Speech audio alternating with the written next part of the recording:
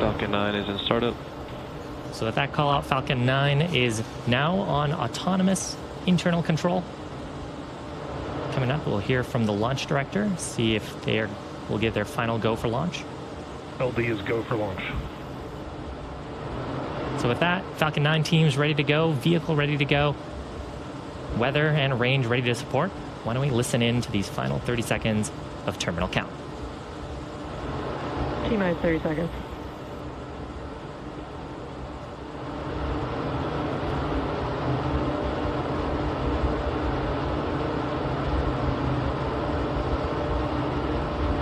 Stage 1 flight press.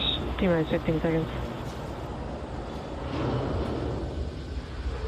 10, 9, 8, 7, 6, 5, 4, 3, 2, 1, 0. Ignition.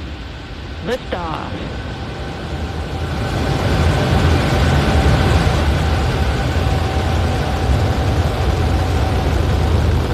We'll pitch you downrange.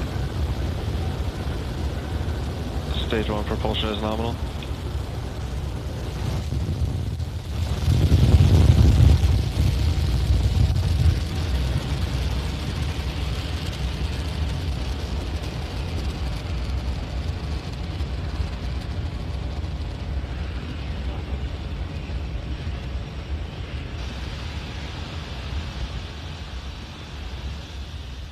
T plus 40 seconds, Falcon 9 successfully lifting off from Launch Pad 39A at the Kennedy Space Center in Florida. We're taking that Starlink orbit to its first, Starlink satellites to its first targeted orbit and eventually a circular orbit. We actually just throttled down for maximum dynamic pressure, or max Q, on those 9 Merlin engines. We'll expect to hear that call out here shortly. Vehicle supersonic.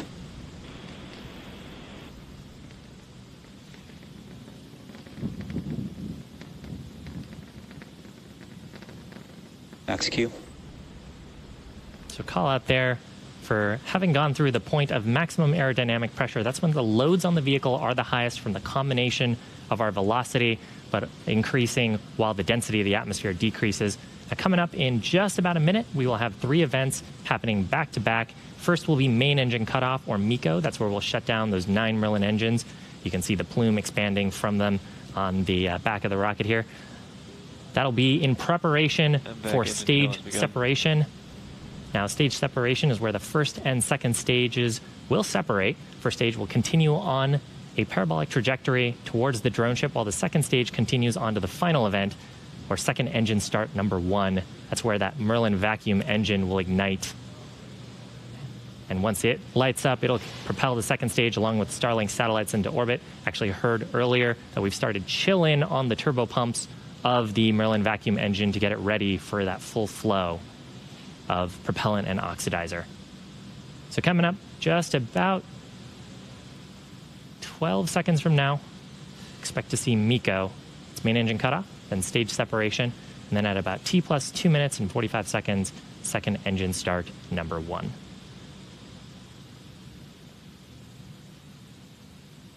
MECO. Stage separation confirmed.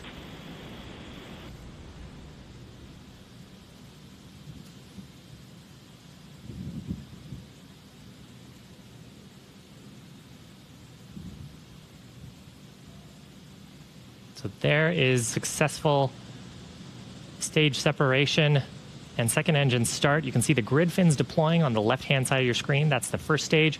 On the right-hand side of your screen is the Merlin vacuum engine starting to glow brightly with the heat of that combustion reaction.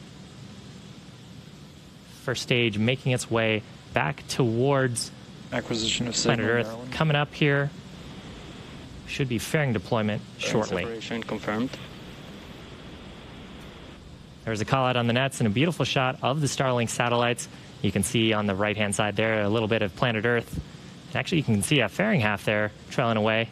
Now, as a reminder, we will be attempting to recover both the fairing halves today on our recovery ships, Mystery and Mischief, that are also stationed in the Atlantic Ocean.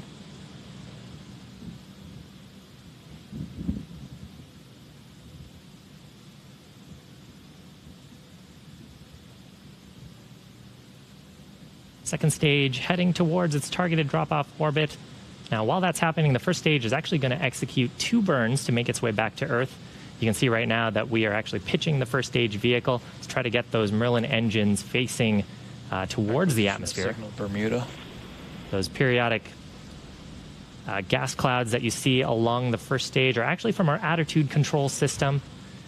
And once we get to the top of the Earth's atmosphere, we'll ignite 3 of the 9 Merlin engines for entry burn. That'll help slow down the first stage as it re-enters the upper parts of the Earth's atmosphere. And then the second of those burns will actually happen much closer to touchdown on the drone ship. That's the landing burn, where we will ignite just a single Merlin engine at the center of the set of 9. And that'll slow down the vehicle rapidly before hopefully a soft touchdown on our drone ship.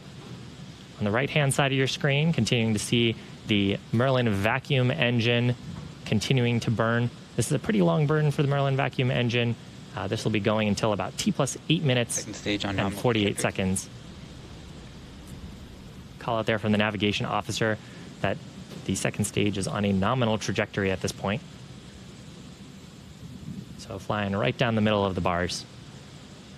Cool shot from the interstage on the left-hand side of your screen. That's looking up at where the second stage previously was, looking out towards space, because those Merlin engines are pointed towards planet Earth.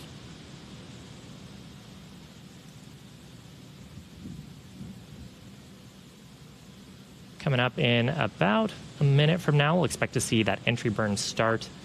Entry burn expected to last about 20 seconds. Again, that'll be 3 Merlin engines, and usually you can actually see the plume sort of creeping up the side of the rocket, since the vehicle is right now both going thousands of miles an hour.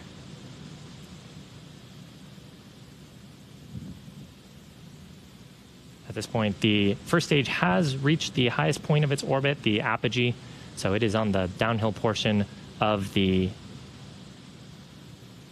its trajectory. You can see Earth getting bigger and bigger. Stage 1 FTS is saved.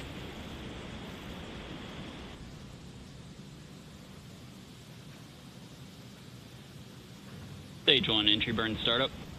Startup of those 3 Merlin 1D engines on the first stage. Second stage continuing to burn nominally.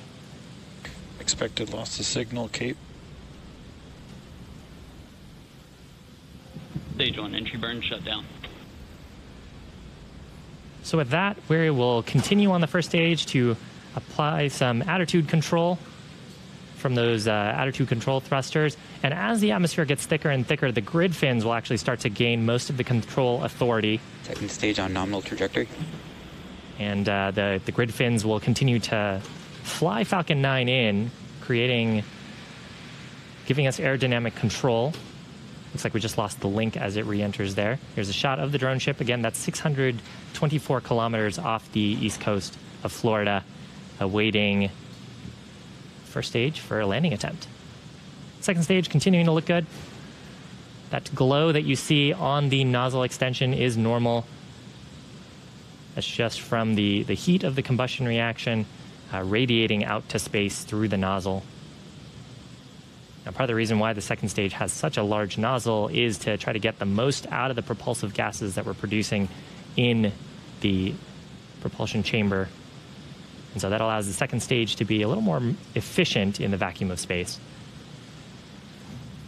Coming up here, we expect to hear a call out for landing burn start on the first stage. That'll be just a single center Merlin engine. Landing burn startup.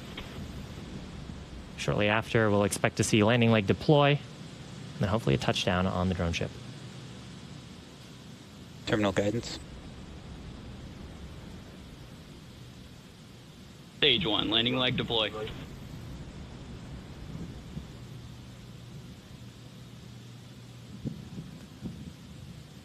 Looks like right in the center. That marks 61 successful recoveries.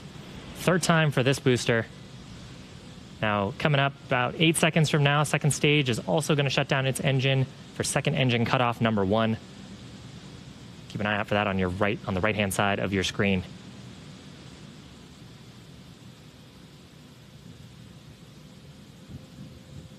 Seco 1. And successful shutdown of the Merlin vacuum engine. Navigation officers will be assessing whether we have ended up in the right orbit.